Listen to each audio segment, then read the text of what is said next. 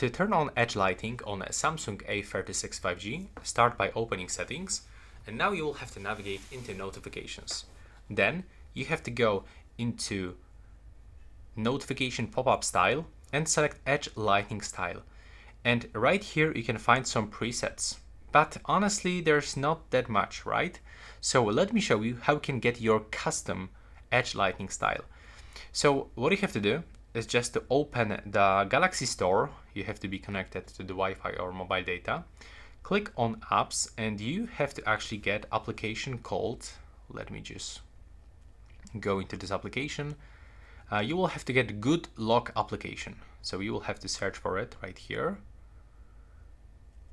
Good Lock, there we go.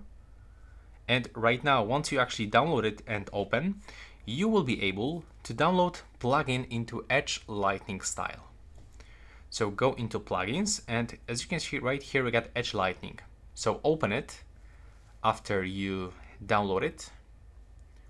And right now, as you can see, we can set custom style by clicking here, and you can actually get a lot of different styles. Even you can get the style from your photos. So by tapping here, you can pick something from your photos. So that's actually great. It will look like this. Take a look.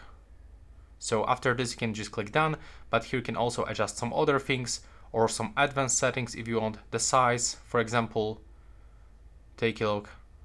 That looks crazy. And yeah, that's how I can actually adjust it. Thanks for watching.